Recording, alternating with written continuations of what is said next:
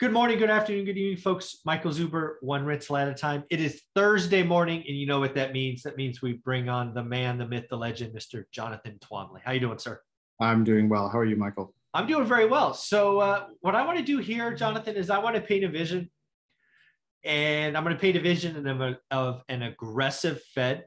We'll kind of paint that picture, but I want you to kind of step back and remind our audience what it all means, because I think there will be impact immediately. I think there will be longer ramifications, and I do not believe that a lot of people are thinking about it. You ready to go? Mm-hmm. So here we go. I'm going to paint the vision of an aggressive Fed, and I think it's going to be more aggressive than most people, if not everyone, is thinking. So first and foremost, Jonathan, we get a 0.5 point move in March, which you know I've been calling for quite a while. But I want to also follow that up with a 0.5 point move in the very next meeting. Wow. As of today, I got to tell you, I don't believe it, but I want to price in the most aggressive state. And then finally, the last thing I want to say, Jonathan, is we get up full point in 2 meetings, but we end the year up 200 or 2 points. So Jonathan, I think that's pretty aggressive. And I think it will have some interesting ramifications. When I say that, what do you think? What I think is that you will prick the bubble if you move that aggressively, right?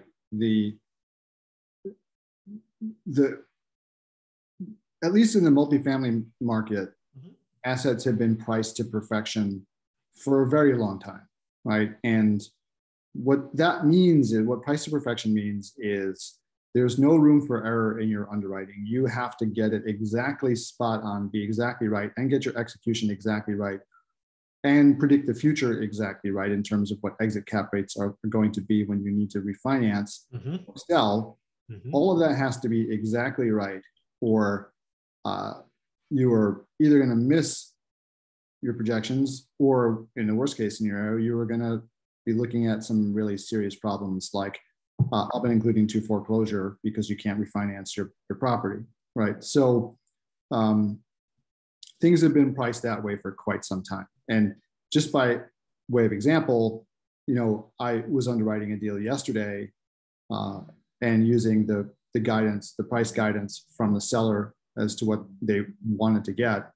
And I could only underwrite that deal to double-digit returns with extremely aggressive underwriting assumptions that I would not normally use. And and even then, the whole thing depended on cap rates basically staying where they are and being able to sell at the same kind of cap rates. If that didn't happen, I mean, I didn't even bother to go and see exactly how much cap rates would have to move for us to lose money on the deal, because I know that it's not that much. It's not that much. Yeah. So when the deal was, you know, already, you know, sort of priced where it was. So that's the situation, right? And that whole situation depends on very, very low interest rates. That's how we've gotten here. That's how we've been able to become so aggressive, because the spread between the cap rate and the interest rate that they could get was enough that they could make money, right? So, and you've also got the whole chase for yield problem, right? Where when the Fed lowers rates so much, it basically forces people out the risk, and they're doing this intentionally. They're forcing people out the risk curve into riskier and riskier assets, hoping to spur economic activity. And they've been doing that now for 10 years more. I mean, 15 years, right? So we're well into this. So the whole world has come to depend on cheap money. If you take the cheap money away, there are going to be consequences. There are lots of people who try to tell me that there are no consequences when the Fed takes the cheap money away because of savings glut and all kinds of other things, money on the sidelines, what have you. This is complete and utter nonsense. Absolutely. There is going to be an impact on pricing, because even though there are deep-pocketed people out there, right, who have lots of cash to put into stuff, not every buyer is like that. Not those buyers are not going after every asset in the world, right? And a lot of sort of in the syndication world, people are much more thinly capitalized, right? And they're drawing money from individual investors who, when interest rates go up, some of them are going to start to say, either, I don't know where this is going, I'm scared, or, hey, I can just go buy T-bills now and get a couple of points and just wait and see what happens, right? And so, and frankly, even and institutional money too, like if the T-bill, if the Treasury goes back to something normal-ish, insurance companies are going to start putting a lot of money into T-bills because it's basically risk-free. They're going to start going back up the risk curve, right? So anyway, so that's going to suck a lot of money out of the system. But the other thing, and the more important, the more sort of immediate effect, is going to be that banks are going to give you less money, right? Because when interest rates go up, we've talked about this many times before in this podcast, you have something called a debt service coverage ratio. Whatever your debt service is comprised of your interest and principal payments that you have to make. When interest rates go up, the number of dollars that you have to pay to the bank each month goes up accordingly.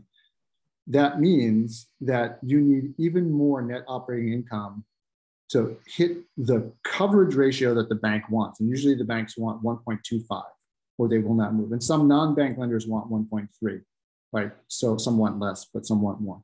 Depends on the deal.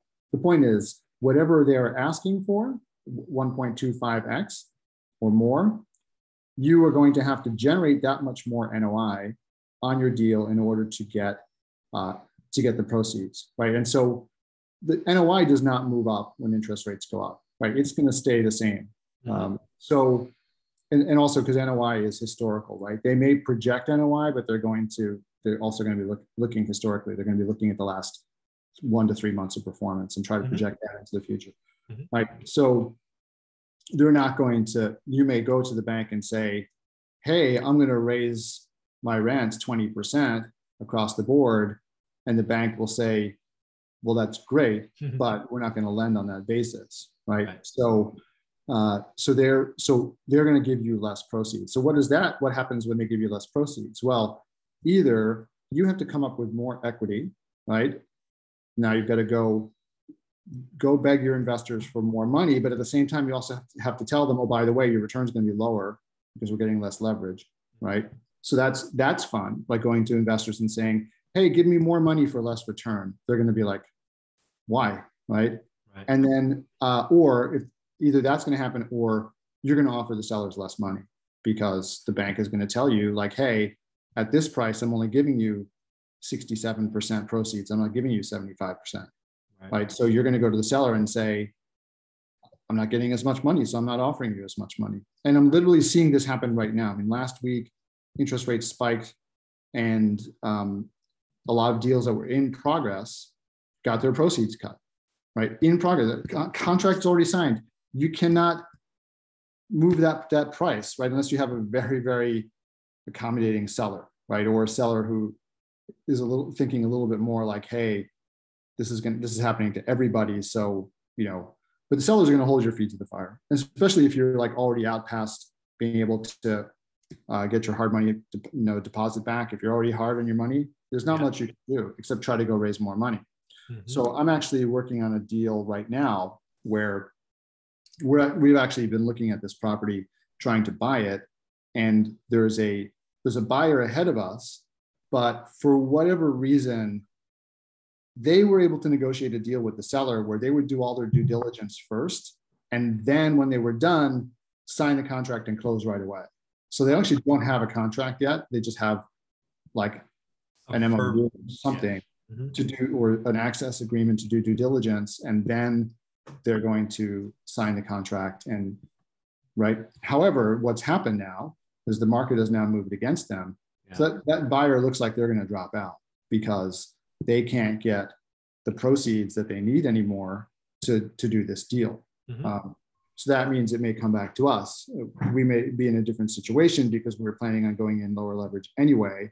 And there's, this is for Japanese investors who have certain tax advantages that Americans don't have. So it may not really affect us that much. So we still may be able to do the deal, but for this group, and I'm hearing this also from other things, that proceeds are getting cut mid-deal, and going forward, this is what's going to happen. So pricing is going to be affected. Now, what you will see is you probably won't see like an immediate crash in the market where prices come down, because sellers have been anchored to these high prices for years and years and years, right? So what's going to happen is the market is just going to really slow down for a while in terms of transaction volume, because sellers and buyers will not have a meeting of the minds, right?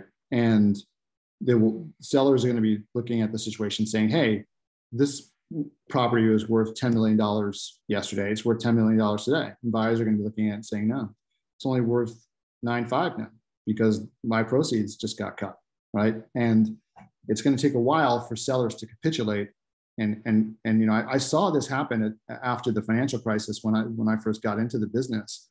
And we were looking at a lot of deals where, they were priced for 2006. Yep. And that's why they were on the market for 3, 4, 5 years. Yep. Right. So because the sellers were not being realistic. And in some cases, they couldn't be realistic because they couldn't get a short sale because their lenders wouldn't agree to a short sale, but they were actually underwater in terms of real value. Right. Yep. So they were just sort of stuck, and their lenders were just extending them because they didn't want to foreclose into a glut of foreclosures. Right. So I'm not certain it's going to get that bad, but the people who are going to get really whacked on this are people who, potentially, right, unless the Fed slows down, or we'll say in the scenario you're talking about, people who have to refinance bridge debt, and now their whole exit scenario, their whole exit to permanent financing scenario they got a hole blown in it, and now they need to go find extra equity to fill the gap. And probably a lot of people don't realize too that purchase money mortgages are usually 75%, right? Refi though is not. Refi is usually 70%, right? So if you haven't added a lot of value to the asset in the time that you have to, in that time period, the idea is you're taking bridge debt, you're going to do a rehab, you're going to add a lot of value, and then at 70%, you're going to more than cover the loan you have to repay. You're going to have a little extra equity. You can give it back to your investors or whatever the case is, and everybody's happy. But if you don't add a lot of value in that time, right, or maybe you add a lot of value and you raise your rents, but cap rates go up and it cancels it all out, that 70% may not be enough to refi the deal, right? So now you've got to go look for additional equity to fill the gap. And that's a situation that a lot of people it's going to make a lot of people very unhappy if that happens. But if we go up as aggressively as the other thing too that will happen, and this is not sort of a math thing, this is a psychology thing. If the Fed comes and raises rates that quickly, that sharply, that is going to cause a lot of people to pull back from the market, because then they're going to think, oh, the Fed may do it again, right?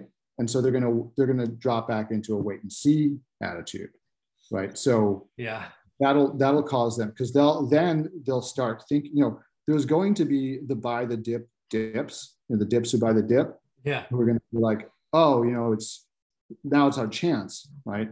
But most people are going to pull back and wait and see.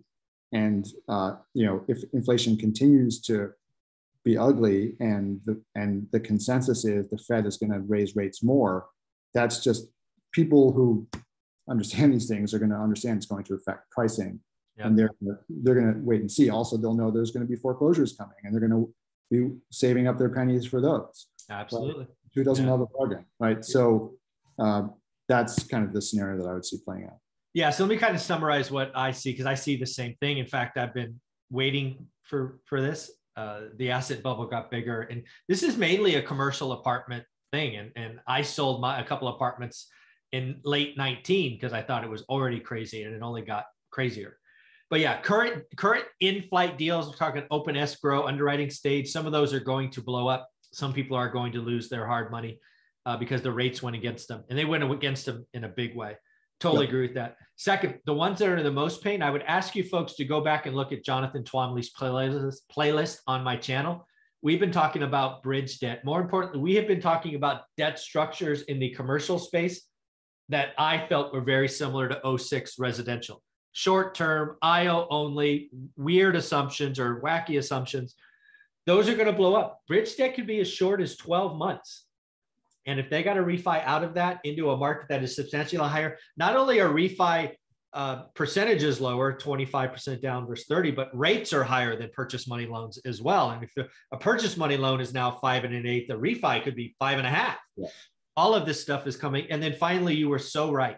Transactions are going to fall off a cliff, but prices won't fall immediately because of that anchoring or price elasticity. If the Fed got aggressive over the next 2 meetings, we could be looking at a 6 or 9 month gap where we just have air pockets before the bridge debt starts to come due. And we start to hear about people going, oh, by the way, I can't raise equity. Video number 2, folks, or interview number 2, we're going to talk about a recession. And I'll just leave this here. What people don't realize, especially in the syndication space, in my opinion, is you are relying on a base of individuals who can get scared in a nanosecond. And when they do, I saw it in the last crisis. They retreat. They do financially destructive things because they are scared and they don't want to take the next dollar. So it could get very, very dangerous. And frankly, I've been waiting for it. So I'm excited by what's coming because I think the Fed's going to be aggressive, not this aggressive, but I think they're going to be more aggressive than people anticipate. So Jonathan, how can people find you? Yeah, there's a whole bunch of ways. If you'd like to get on my investor list, please Google Two Bridges Asset Management LLC and fill out the form you'll find on the website. You can also join my free Facebook group, which has got about 12,000 people in it. It is called the Multifamily Investment Community. Just jump on Facebook and look that up and join the conversation there. And if you'd like to just get on my general mailing list, which talks about stuff like educational opportunities and also deals from time to time, just go to multifamilylaunchpad.org and you can download a free ebook there and get onto the email list. Awesome. Thanks, Jonathan. Yep.